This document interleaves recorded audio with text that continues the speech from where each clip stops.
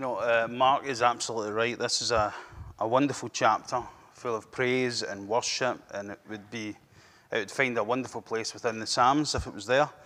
But God, in his wisdom, has chosen to bring it to us from Isaiah chapter 12. So let's read chapter 12 together. In that day you will say, I will praise you, Lord, although you were angry with me.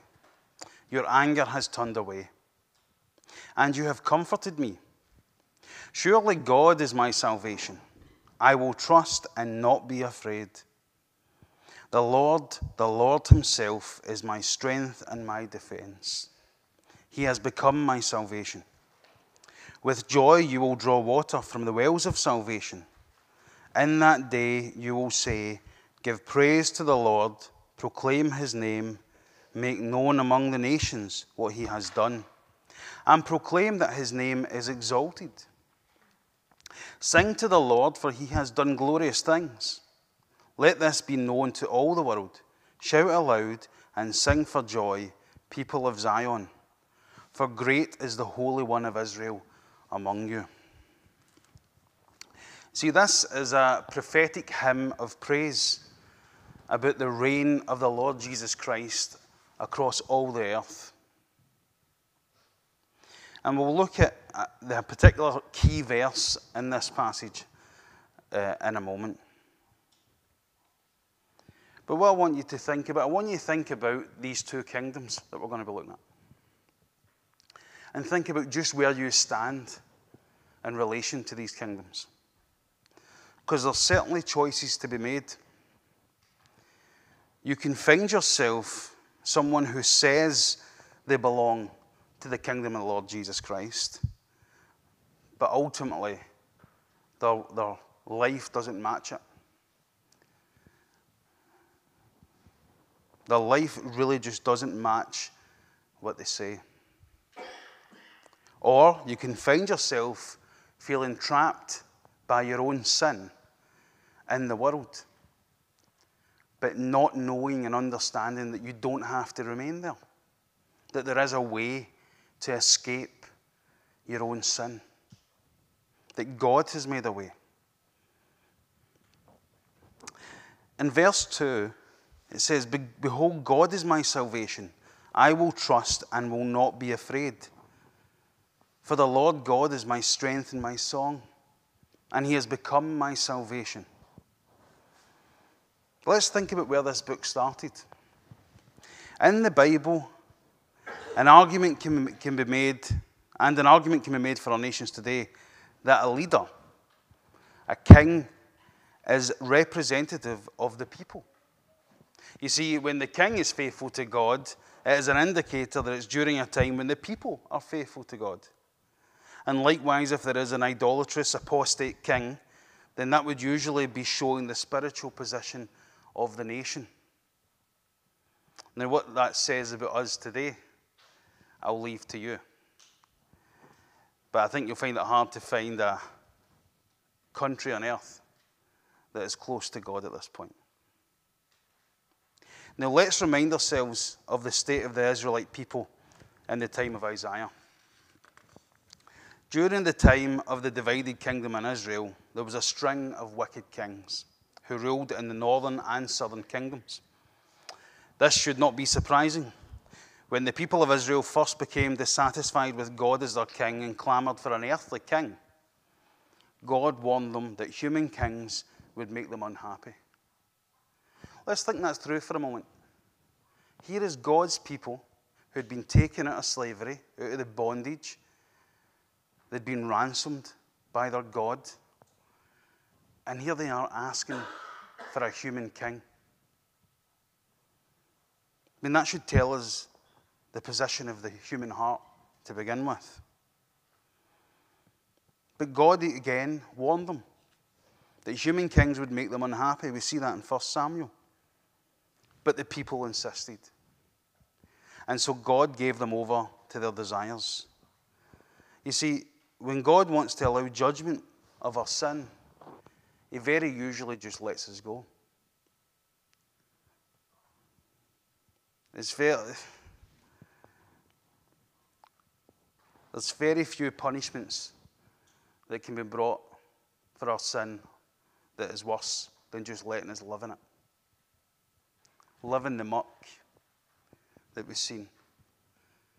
Not just dipping your toe into it, but completely immersing yourself in it. That it is your heart's desire to live in the world. That you would forsake having God as your king just for one more time, one more moment in the world.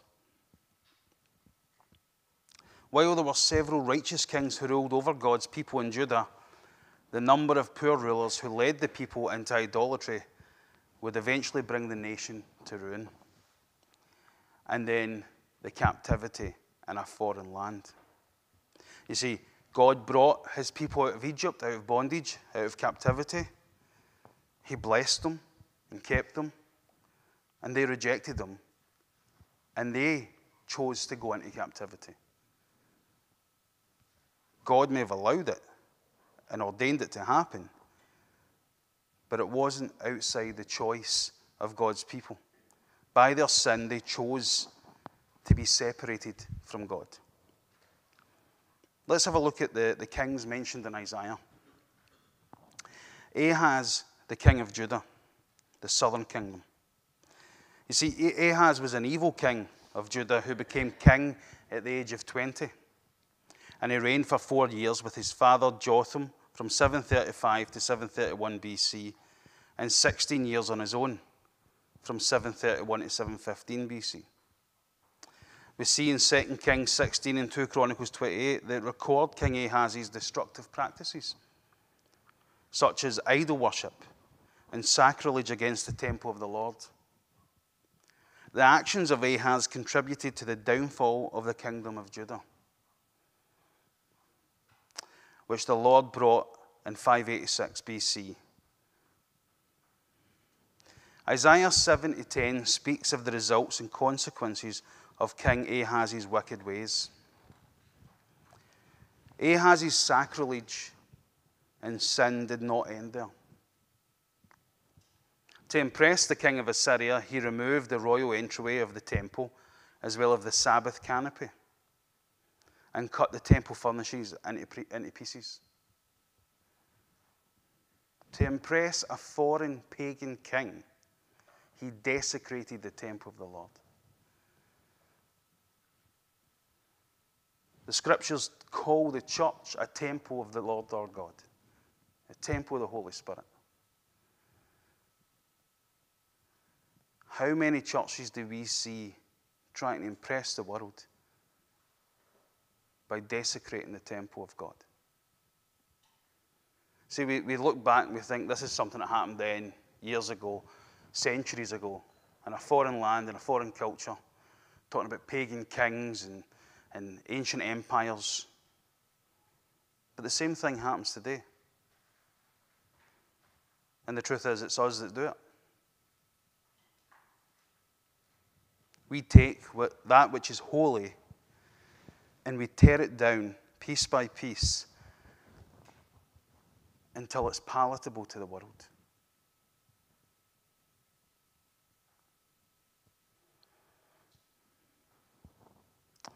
After shutting the doors to the temple, he placed altars at all the street corners in Jerusalem and high places for worshipping false gods in every city in Judah.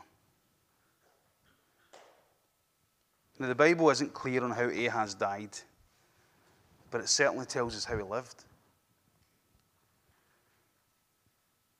And it does say that although he was buried with his ancestors in Jerusalem, he did not earn a place in the tombs of the kings of Israel. His son Hezekiah reigned after him, and fortunately, or blessed Israel was, that King Hezekiah did what was right in the eyes of the Lord. See, just as it's easy in one generation to go from following God to become an apostate and go on your own way, God can bring us back in a single generation as well. He reversed what his father had done to the temple, purifying it and again consecrating it for the worship of the Lord. Then we have the other king that is mentioned in Isaiah. Pekah was an evil king who began his rule in the kingdom of Israel, the northern kingdom. And he began that rule by assassinating the former king, for whom Pekah served as a chief officer and taking over his throne. You see, Pekah reigned for 20 years before he himself was assassinated. Before Pekah was killed, however, some events took place that had a big impact on the nation of Israel and also in the whole world. Late in his reign, Pekah entered an alliance with the king of Syria, that's what we've just been looking at these past weeks, and attacked the southern kingdom of Judah, besieging Jerusalem. In response, King Ahaz of Judah sought help from the Assyrians, and Assyria invaded and took Ijon, Abel, Beth, Makkah, Jonoah, Kadesh, and Hazor. He took Gilead and Galilee, including all the land of Naphtali, and deported the people to Assyria. You see, this was the beginning of the destruction of the kingdom of Israel, the northern kingdom, which was God's judgment for the sin and idolatry of the kings and their people. See, it's quite easy to blame the leaders and absolve ourselves of any responsibility. But usually, our leaders are emblematic of the people that they rule.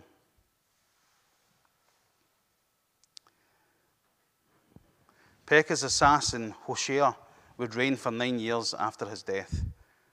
But King Shalmaneser of Assyria would discover Hoshea's treachery in refusing to pay tribute, and attempting to ally with Egypt against Assyria. Do you see how all these alliances between all the pagan nations, do you see how those who should be God's people, instead of allying themselves with God and taking God's offer of him being their saviour, they were looking everywhere else? I wonder if that's you today. I wonder if you're sitting here and you're looking for a friend. You're looking for help, but you're looking in all the wrong places. I wonder if you think that God is too holy and my sin is too great. I wonder if you're so despairing and despondent that even the thought of taking yourself to God, it doesn't even cross your mind. And I'm speaking to believers. We can be saved and find ourselves in a spiritual wilderness. Find ourselves really hurting and suffering and far from the Lord, and thinking to ourselves, I just don't know how to get back. And then we start looking in all the wrong places. We start looking to the world. We start looking everywhere else but the place that will reconcile us and rescue us, and that is God himself. The kings of the northern kingdom attempting to ally with Egypt against Assyria and imprison Hoshea. Another major event that happened during Pekah's rule that brought hope to God's people, when King Pekah and King Rezin of Aram marched against Ahaz, king of Judah. The Lord sent the prophet Isaiah to comfort Ahaz and the people. Think about that for a second. Think about what God is doing. God is seeing his people reject him. God is seeing his people and one of his kings look elsewhere. And God's response is to send a prophet. God's response is to be the proactive agent. He's the one that saves. He's the one that comes. He's the one that sends. He's the one that brings hope. And what did they say Isaiah, when he came to Ahaz. He said, it will not take place. It won't happen. For the head of Aram is Damascus, and the head of Damascus is only Rezin. Within 65 years, Ephraim will be too shattered to be a people, the northern kingdom. The head of Ephraim is Samaria, and the head of Samaria is only Ramaliah's son. Who is the head of God's people? But God himself. But the head of these people were men. And then in Isaiah 7:7-9, the most important verse in that passage is, if you do not stand in your faith, firm in your faith, then you won't stand at all. Don't think there's another way out. If you don't stand firm in your faith, even when facing such odds, then you won't stand at all. This is a prophetic word of God. He is telling this king and this people, even though all these nations that are far bigger than you, who are taking town and city after city, marching towards you, when they come to your little Jerusalem, they won't take it. Why? Because that's God's city. And God won't let it fall at this point. The Lord also offered Ahaz a sign. And even though Ahaz refused on the grounds that he did not want to test the Lord, which instead of showing faith was actually a lack of faith, God moved Isaiah to give this famous prophecy. Therefore the Lord himself will give you a sign. The virgin will conceive and give birth to a son, and will call him Emmanuel. He will be eating curds and honey when he knows enough to reject the wrong and choose the right. For before the boy knows enough to reject the wrong and choose the right, the land of the two kings you dread will be laid waste. Not only did God promise that King Pekah and King Rezin would not prevail, but he also spoke about how his son Jesus, the Messiah, Israel had long awaited, would come.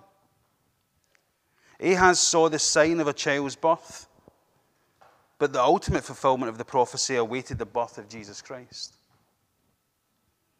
who was born to a virgin, grew up, died on a cross, and rose again, all to save his people from the reign of sin and death.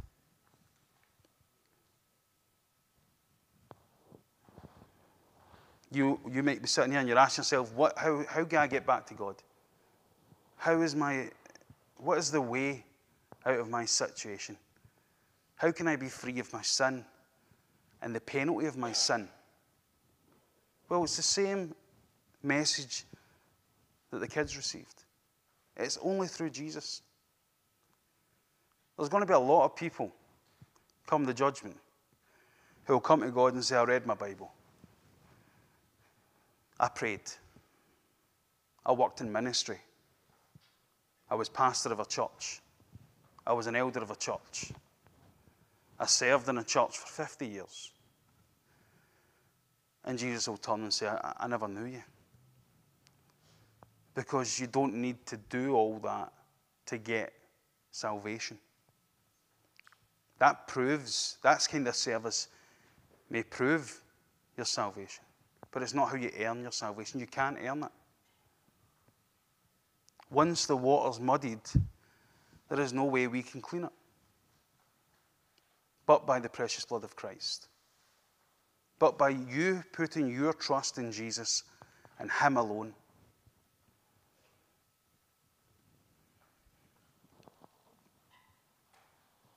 Isaiah 12, chapter 2 is a key verse. Because it shows a remarkable change. Remember, this is a prophetic chapter, looking way ahead to a different time. We've seen what the kings were like in Isaiah's time. We've seen what the people's like in Isaiah's time. We see that king, we see that kingdom, we see that people. Now we get a look at a greater time, a better time. A time when after seeing God offer help and salvation to Ahaz. A time when he was commanded to trust and have faith and don't be afraid. We see a prayer of praise from someone who has been through the judgment of God. This is the heart of someone who has been through and is the remnant. Behold, God is my salvation. I will trust and will not be afraid. For the Lord God is my strength and my song, and he has become my salvation. You see, unlike Ahaz in chapter 7, who when commanded by the Lord to trust him and not be afraid, and to not seek alliances with the Lord's enemies to make him strong, but to rather let the Lord God be his strength, we see what it will look like in that day. This is a future time even for us. The contrast of the reign of Ahaz compared with that of the reign of Messiah in chapter 11 is night and day. Do you read chapter 11 and chapter 12 and get excited by it? Have you read it and thought, this is my future?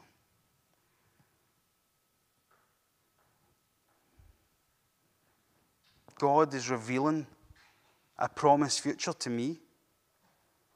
I know what kind of world I'm going to live in. I know under what kind of king I'm going to live and serve.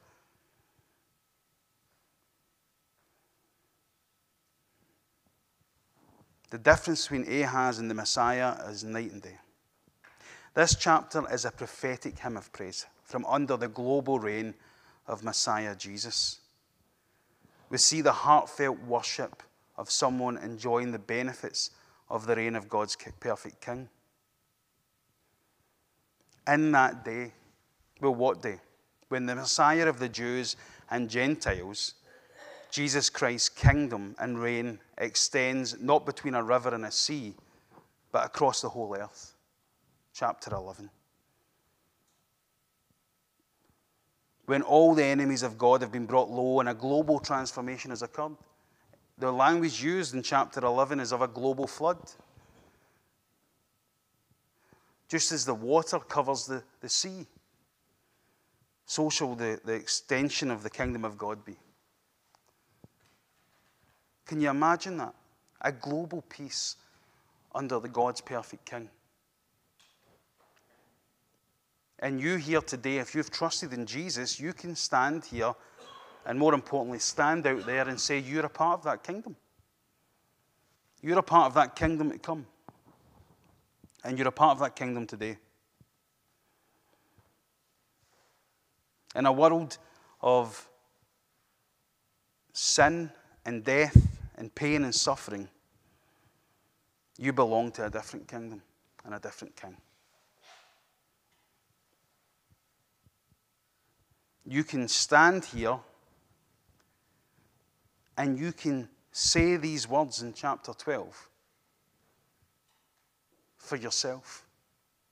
Not reading them and what somebody else has said, but read them and pray them and sing them and proclaim them for yourself because it's a reality in your life. We see the heartfelt worship of someone enjoying the benefits of the reign of God's perfect King. You see, unlike in Isaiah's time when this bad King Ahaz, that is representative of the people who live under God's perfect King will be different. They will be marked by the characteristics of this new and eternal King Jesus. Let's have a look at Galatians chapter 5. And you get to see a comparison between two different kinds of people. Those who are fleshly, completely fleshly, who have no spirit, who rely solely on the flesh, The acts of the flesh are obvious: sexual immorality, impurity and debauchery, idolatry and witchcraft, hatred, discord, jealousy, fits of rage, selfish ambition, dissensions, factions, and envy, drunkenness, orgies, and the like. I warn you, as I did before, that those who live like this will not inherit the kingdom of God. Paul is speaking to Christians and listing them. People who profess faith in Christ, who are part of the church in Galatia. And Paul is listing these sins and saying, those of you that are involved in this and are not repentant, they don't see anything wrong with it, they're continuing in it, you are not going to inherit the kingdom of God. Not that you've lost your salvation, but you were never really saved to begin with. And then we see Paul highlight what it looks like for somebody who lives under King Jesus.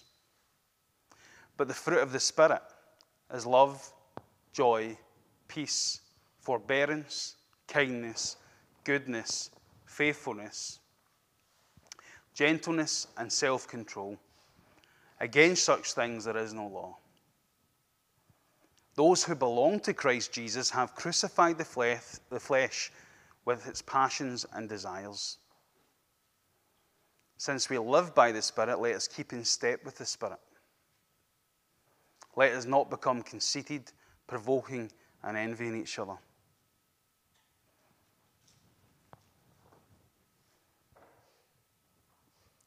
What list characterizes you here today? Where do you stand? Is the manifestation of the character of God in you, is that who you're shown? That you belong to King Jesus? Or do you belong to a different king?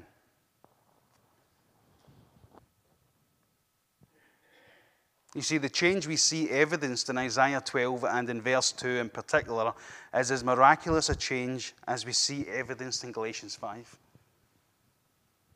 A human being by themselves cannot go from one to the other.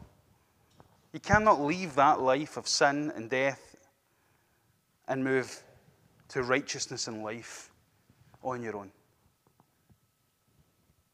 You need someone else to get you there. You need to be part of that global transformation. So which king's characteristics mark you? For those that come through the judgment of God, those people are the remnant. And you and I are not in that group unless God's judgment declares us to be in that remnant. We should be thankful for the judgment of God in our lives. You see, God's judgment isn't something that happens to other people. It happens to everybody. But unlike those outside of Christ, who remain outside of Christ, we don't receive condemnation.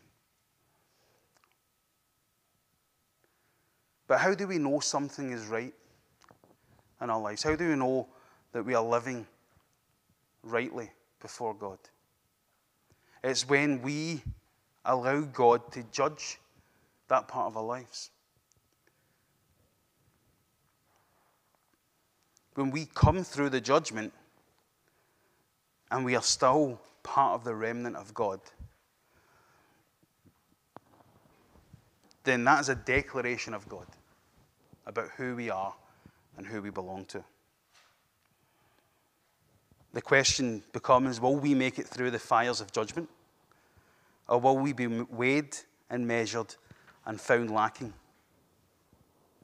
You see, you here today must make sure to which king you belong to. You belong to the worldly kingdom of darkness under the wickedness of men like Ahaz, leaders whose allegiance is to Satan? Or do you belong to Christ, your King, the perfect King, the image of the invisible God? And as Hebrews chapter 1 verse 3 says, we'll bring that up for you as well.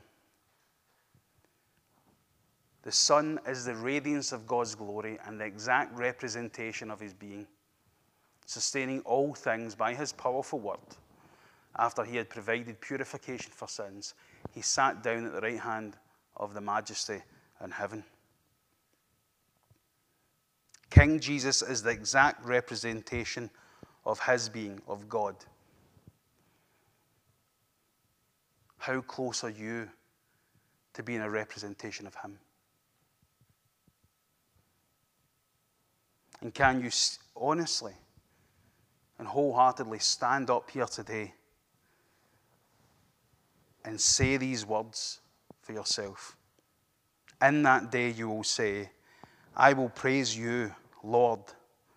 Although you were angry with me, your anger has turned away, and you have comforted me.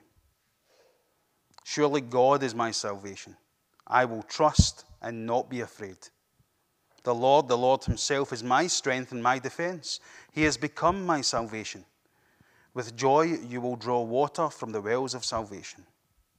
In that day you will say, give praise to the Lord, proclaim his name, make known among the nations what he has done. You know, that call in verse 4 there is for us today as well. That's a gospel proclamation. Go and tell people. It continues in verse 5, sing to the Lord, for he has done glorious things. Let this be known to all the world.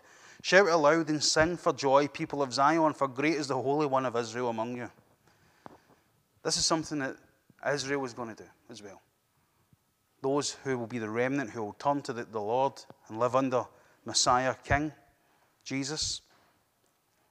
But we already live under Messiah King Jesus. How many people have you shared the gospel of the Lord Jesus with this week? How many people have heard from your lips, give praise to the Lord, proclaim his name? Make known among the nations what he has done for you, and proclaim that his name is exalted. Sing to the Lord, for he has done glorious things. How many times this week have you done that? You have a place in the kingdom of God, but you have an obligation and responsibility to live in it. Otherwise, you may prove yourself as someone who does not truly belong to that king. So I pray that today the hymn, the prophesied hymn that we've been looking at is a reality in your life, that it's in your heart, that you're rejoicing in the Lord today, that you can proclaim his name among the nations because of what he has done for you. Because he has done a remarkable, miraculous, wonderful thing. He has taken a people who were dead in their sin and trespasses and has made them alive. You are a resurrected people. I guarantee you, if somebody in the hospital miraculously was raised from the dead, you would see it in the news. Here we have a room full of people miraculously raised from the dead. Why are we being silent about it? Go and tell the nations. I was dead, now am I alive. Praise be to God and their Savior Jesus Christ. Let's pray. Father God, thank you so much for your Son, the Lord Jesus, our King, our Savior, our Lord, and our God. Lord, we